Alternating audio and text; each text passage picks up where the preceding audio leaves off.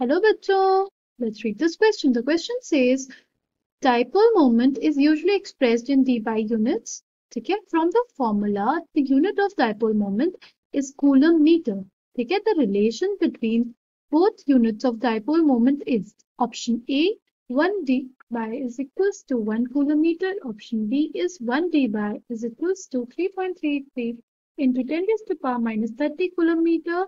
Option C is 1 dBi is equals to 2.22564 into 10 raised to the power minus 30 Coulomb meter. Option D is 1 dBi is equals to 1.11564 into 10 raised to the power minus 30 Coulomb meter.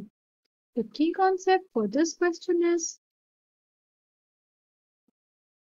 dipole moment.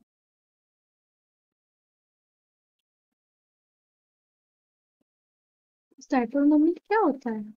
ठीक है, मैं क्या होता है? सी suppose हमारे पास कोई भी covalent bond है, तो किसी भी कोवलेंट बॉन्ड में कभी भी 100% कोवलेंट कैरेक्टर नहीं रहता, और किसी भी हमारे पास जो आयनिक बॉन्ड होती है उसमें 100% आयनिक कैरेक्टर नहीं होता। हमारे जो आयनिक बॉन्ड होते हैं उसमें कोवलेंट कैरेक्टर भी होता है थोड़ा सा, और जो माइकोवलेंट बॉन्ड होती है उनमें आयनिक कैरेक्टर भी होता है थोड़ा सा। ठीक है, देखो सपोज हमारे पास ऑक्सीजन जैसा कोई मॉलिक्यूल है, ठीक है, तो इसमें जो इलेक्ट्रॉन शेयर हुए होंगे ये ऑक्सीजन के बीच में रहते हैं, ये दोनों इक्वली इस इलेक्ट्रॉन कंट्रोल करते होंगे। ठीक है, बट अगर कोई एचएफ जैसा मॉलिक्यूल होता है हमारे पास जिसमें एक ज्यादा इलेक्ट्रोनेगेटिव है और एक कम इलेक्ट्रोनेगेटिव है, तो सारे इलेक्ट्रॉन डेंसिटी कौन खींच के रखता है अपने पास? हमारे पास क्लोरीन खींच के रखता है, और क्लोरीन पे पार्शियल नेगेटिव चार्ज आता है और हमारे एच पे पार्शियल पॉजिटिव चार्ज आता है। ठीक है, और हम लोग फिर सीखते हैं डायपोल मोमेंट।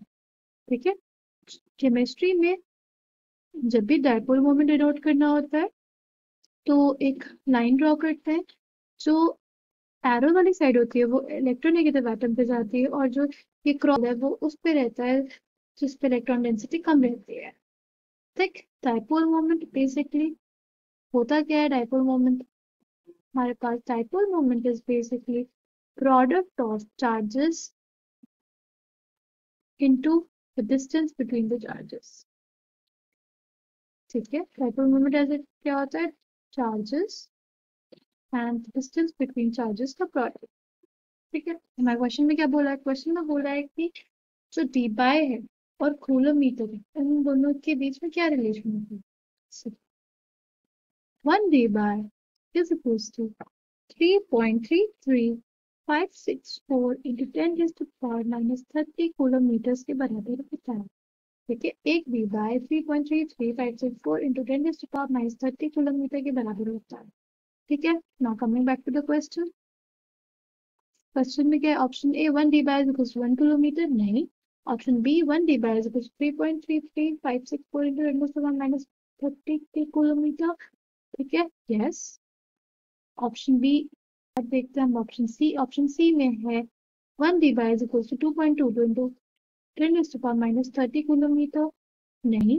और ऑप्शन डी है हमारे पास 1 dBi is equals to 1.11564 into 10 raised to the power minus 30 kilometre, नहीं। ये ऑप्शन मेरे पास गलत है, तो correct answer for this question will be option B 1 dBi is equals to 3.33564 into 10 raised to the power minus 30 kilometer. I hope you understood it well. Thank you and all the best.